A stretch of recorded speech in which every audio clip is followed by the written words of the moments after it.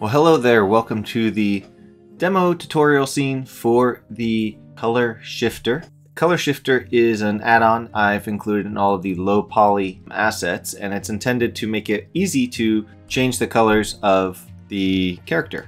So as you can see here, we're changing the color just by having presets that I've already set up, and then you can also change the armor. And this is all included with all of the low poly characters, so you can do this for yourself as well and customize it for yourself. So this tutorial, I'm just going to go over how this works, and at the end I will briefly explain how to set it up from scratch if you choose to do that. So I've got the lit goblin down here and an unlit goblin up here. I'm using the goblin because there are a lot of different parts on the goblin. As you can see in the mesh here, there's a whole bunch of body and armor parts. So when you first bring up the character in your project, you're going to have the textures materials down here. You'll see this material, Goblin Color Shifter. If we look at this in the inspector, it uses the LP color material. And that's required for this, and there's a whole bunch of colors here and a whole bunch of other things, and you're not going to pay attention to this. This is not what you're going to actually manage yourself.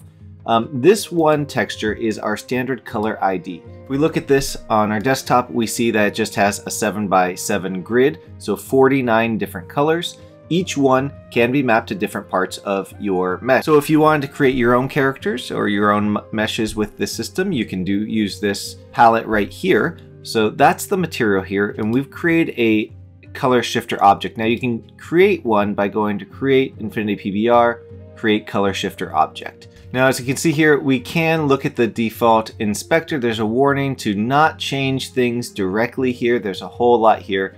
Instead, what we're going to do is click this to open the Color Shifter editor. This is a special editor window. I've got it docked up here. We've got some help boxes to give it a little bit more context, and some of these will also have tool tips that you can just hover over and look at more details as well if it's got that little symbol. One other option here is to show full data, and this is the range and the fuzziness on the shader. Now these should mostly be set to 0.01, so don't change it unless you know what you're doing. The shader, by the way, is made with Amplify Shader Editor. It works in HDRP, URP, and the built-in render pipeline, and you can of course edit the shader if you have Amplify Shader Editor as well. So now we have our Color Shifter object up here. This is the one we're editing, and we also have our material. So the Color Shifter object is going to affect the material here. And we have 49 active colors. So we're going to leave all of those set. We also have our export path. Now you're able to export the final output, and that's where we get these color sets from. And you can do that by just clicking this Export as PNG button. Now when I change the selection here, you can see that not only does the information in the inspector here change, but the mesh changes itself. So these will update as you change it, so you can see the results live. And we have currently the armors are only going to be affecting the armors, and the body are only going to be affecting the body. Now if I click this show skipped colors, you'll see all the other colors that we've skipped. And when you go back to the armor here, you can see, I'm going to collapse all there. You can see all that we're skipping all the body ones. To open one up, you just expand it, and then if I click skip this, now this will not be skipped. And if I change my output color to something crazy like that, now when I go to armor, the body won't change there, but I can change the body here. But when I go back to color set 1, the body will change as well. I'm going to skip that one. So the hide skipped colors will show and hide the colors that are skipped for any given color set. The hidden colors will show all the colors that aren't being used. So there are 49 different colors. These are not being used at all. They're marked as hidden because they're just not going to do anything for this character. And so we keep that out of the way. And finally, we're going to show the copying colors. Now, these are the actual colors. If I expand both of these, you can see all the actual colors of the 49 colors. These are all the different ones that are being used by this character. Well, if we expand these main ones, you can see the color ID color. This is something you don't want to change unless you know what you're doing. If you're using a different color ID, then you would want to change this and select the correct color there. This is the lookup on that color palette we looked at earlier. And this is the final output color. So in this case, this brown leather, if I were to change it, we can see it changing right there. So we can see here that this color is controlling 3 other controls: the armor boots, leather underside, and armor belt 1. And if I click this remove link here, it will remove it. Now armor belt I can change to any color I want. But if I go back to this drop down and say control this, then it will change back to match whatever I have here. Now, there is another option though. Just because you're being controlled doesn't mean you have to have the exact same color. Instead, when an item is being controlled, then you actually have a hue, saturation, and value shift. So you can change the information slightly here. And as you can see, I actually have the saturation slightly up and the value up as well for that leather. So it's going to be a brighter, more vibrant brown than the leather accessories up here.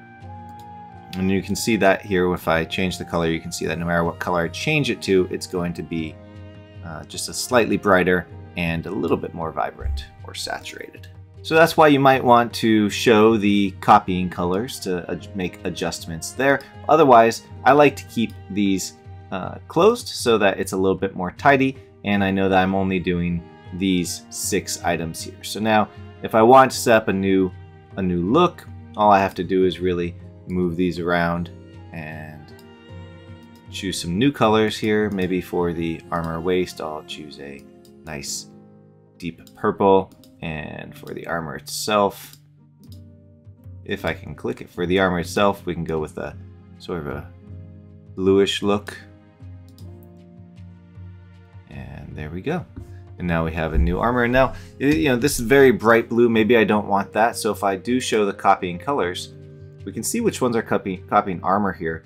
Kind of look for these. I've named these myself, so you can kind of see what they do, but this is the one it looks like. So there you go. I can just bring that saturation down, maybe even bring the value down and make it a dark one. If we want to, we could even make it a different color, slight hue shift there as well. And now we have a new armor look for the character. Now you can also control this at runtime. Just add the color shift runtime component onto your mesh here.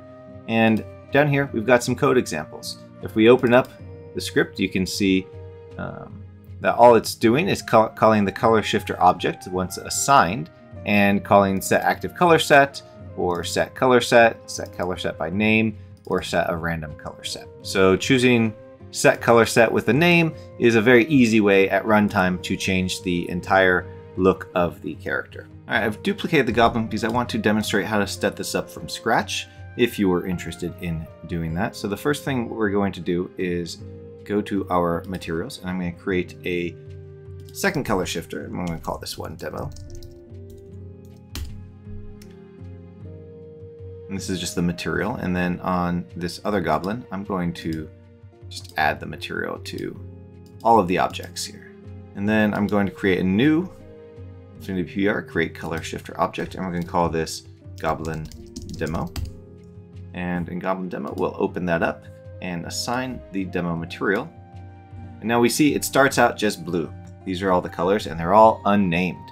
And so I know this character has a lot of different things going on here, and it looks like I missed a couple of the section there. Oh, there we go. So there's a lot going on here with this character. And so the way we go about selecting which section is which and really naming them is clicking this test button. As you can see, as we test, they're going to turn magenta. So that makes it a little bit easier to see what's what. So we can see here that this is, I don't know what we'll call this. Call it forearm armor forearm. And then we can revert that or do what we want with it. Once we're done, we can also sort by name. So you can bring the make these alphabetical, and then we can just change the output color either with this expanded or with it closed, just by selecting that. And then if you know that a color isn't being used, for example 48 isn't being used, we can just open that up and click hide this color, and it goes away, unless of course we show hidden colors, then it will come back. There we go. That's how you set it up. We just do that for all of the colors. Now I'm not going to redo it because I've already done it once and I'm not going to redo it again. But I hope you understand the concept there. And let me know if you have any questions. Join us on the Discord, and certainly give us a shout out on email as well. Like and subscribe if you enjoyed this content and would like to see more of it. Thanks very much. Have a great day.